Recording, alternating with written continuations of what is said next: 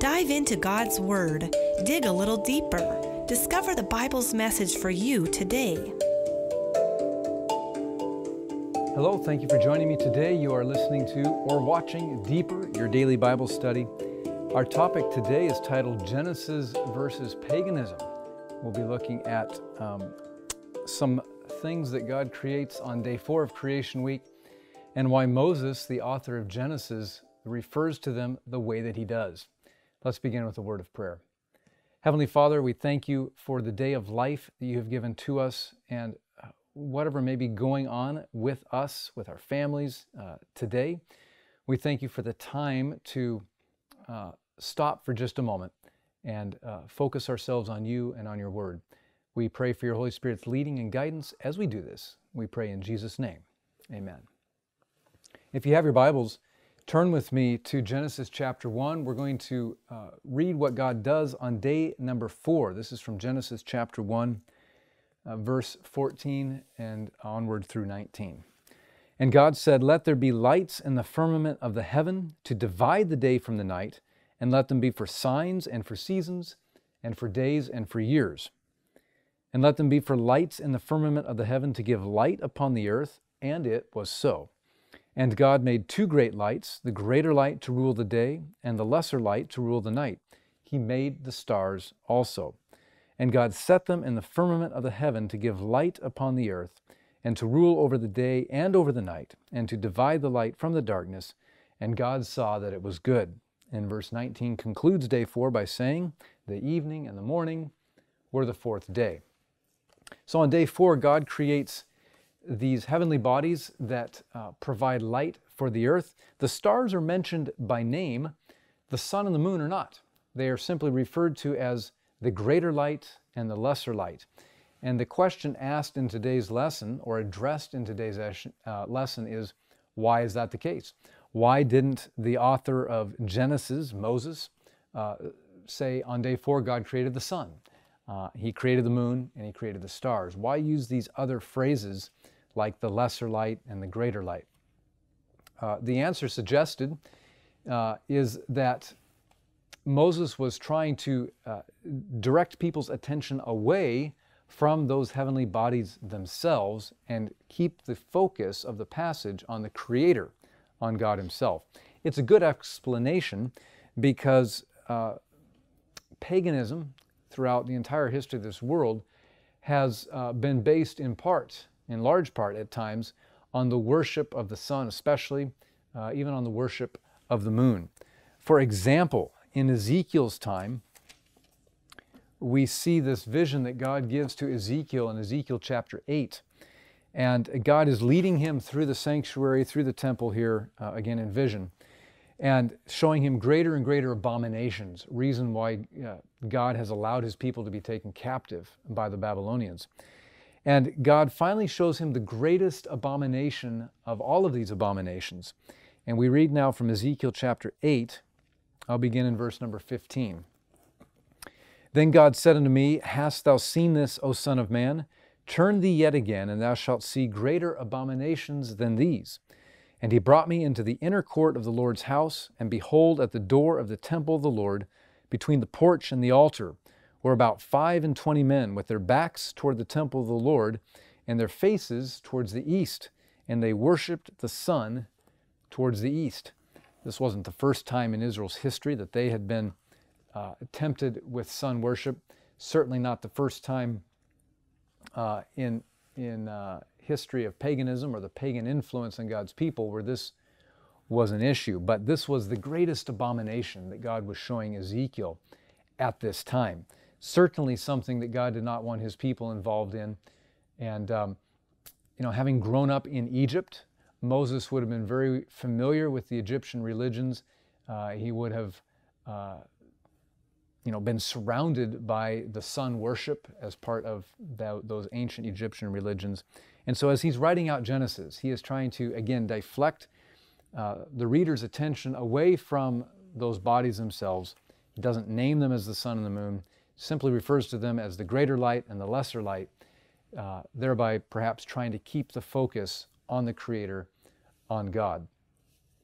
It's interesting when we look at some statements in books on history that we read, for example, in Fawcett's Bible Dictionary, page 666. This statement: sun worship was the earliest idolatry. And so as we go back in paganism, as we go back in idolatry, we see sun worship right at the origin of mankind's slip away from God. This statement is from A.T. Jones in his book, Empires of the Bible, page 42. He says, quote, "It is almost impossible to find in the history of the world a form of idolatry that is not connected with sun worship. And in almost every nation, sun worship has been the principal worship, so that it may fairly be described as the universal worship." Again, that's from A.T. Jones in his book, Empires of the Bible. So sun worship has been a problem for people ever since we have fallen into sin. And Job had an interesting statement. It was really a question. Job chapter 31. If you have your Bible, please turn with me. I've always felt that hearing the Bible read is important, but when you can read it yourself, it's even better, even more lasting in its impact. So Job chapter 31, verses 26 through 28. "If I beheld the sun when it shined, or the moon walking in brightness, and my heart hath been secretly enticed, or my mouth hath kissed my hand, this also were an iniquity to be punished by the judge, for I should have denied the God that is above." As in so many other areas of life, friends, we cannot worship God and anything else. This is why the very first commandment is, "Thou shalt have no other gods before me." Job is bringing this point out here, isn't he?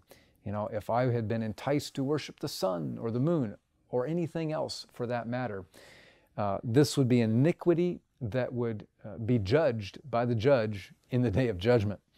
And he ends again, "I should have denied the God that is above." You know, so often in our lives we fall into the trap of thinking that we can serve ourselves, at least partly, and serve God, maybe mostly. And we simply can't do that. You know, Jesus said you cannot serve two masters. And it may not be sun worship per se or moon worship that is your great temptation. It may not be my great struggle or temptation. We can struggle with other things, and we can often be tempted by Satan with the thought, "Oh, it doesn't matter. This is a small thing. You can do this and you can still serve God." Jesus was clear. Again, you know, you have to choose me or you have to choose the world. And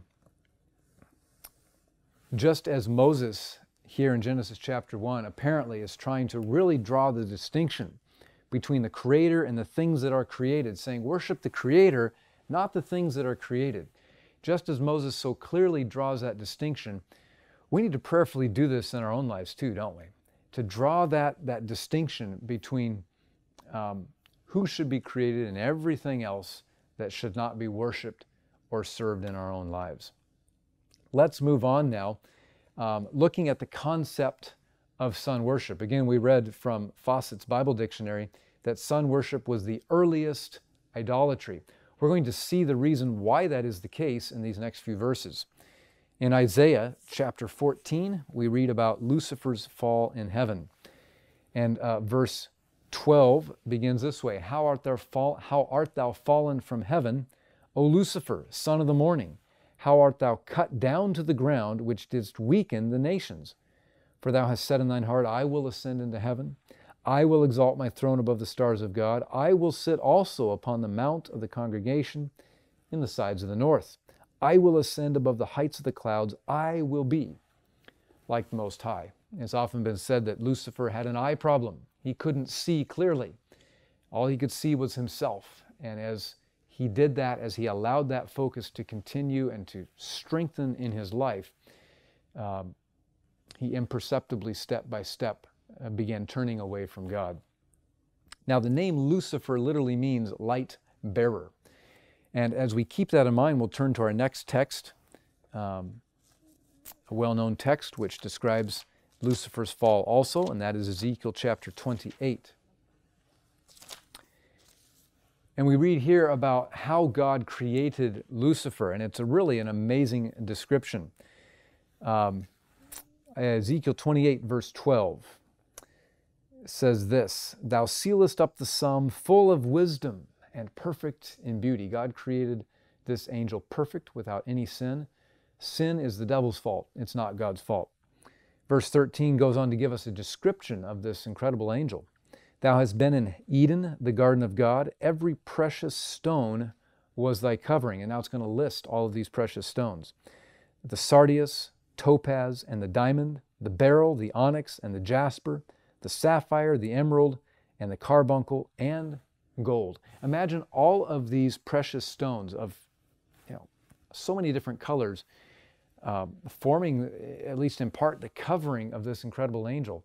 And what was Lucifer's job? We read just in the next verse, Ezekiel 28, verse 14, "Thou art the anointed cherub that covereth, and I have set thee so." Lucifer's job was to stand beside the throne of God, just like those golden cherubs in the earthly sanctuary were positioned on both sides of the Ark of the Covenant, with God's glory, that Shekinah glory, glowing from between them. Lucifer's job, where God placed him, was one of those covering cherubs.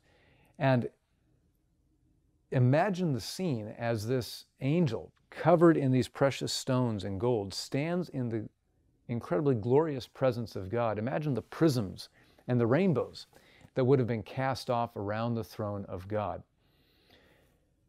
God created Lucifer to reflect the light of his glory. And everything was well as long as Lucifer was content to reflect the glory of God. At some point in history, he began looking at himself, and he forgot that he was merely reflecting God's glory, and he thought, wow, I'm pretty bright. I'm shining with my own glory, so he thought. And it was at this point that sin begins, and the great rebellion of sin starts. And so Lucifer, the light reflector, now becomes Lucifer, the light bearer. And he forgets that he is reflecting God's glory. He is believing now that he is shining with his own glory. And this is why sun worship is the earliest idolatry. Because as Lucifer begins and now extends this rebellion from heaven, now down to earth as well, he wants the worship, right? That's what Isaiah tells us. He wants the worship, the glory that is due to God. And so he picks the one object in creation that is visible to man here on earth that best represents who he feels like he is, and that is light itself. And he picks the sun, and he says, the sun will represent me. And if I can get people to worship the sun, they will, of course, ultimately be worshiping me and not worshiping God. And this is why sun worship is the earliest idolatry. In the book of 2 Corinthians, Paul is writing about end-time events and how Satan will present himself to the world. 2 Corinthians chapter 11, verse 4, we read this. I have to go to 2 Corinthians, not 1 Corinthians. 2 Corinthians chapter 11 and verse number 4. "For if he that cometh preacheth another Jesus, whom we have not preached, or if ye receive another spirit which you have not received, or another gospel which you have not accepted, you might well bear with him." As I'm reading this, I'm realizing that's not the verse I was intending to read. So I apologize for that. We'll try to correct that in the study guides. But Paul writes that Lucifer, or Satan, is transformed into an angel of light. And at the very end of time, he will present himself in dazzling brightness and sweep much of the world away in apostasy and rebellion with him. Well, friends, we don't want to be swept away. We want to remain loyal and faithful to the Creator God in heaven. And so we must worship him each and every single day. And praise God that we have a loving Creator that is worthy of our worship. Thank you for joining me today, and please join me again tomorrow.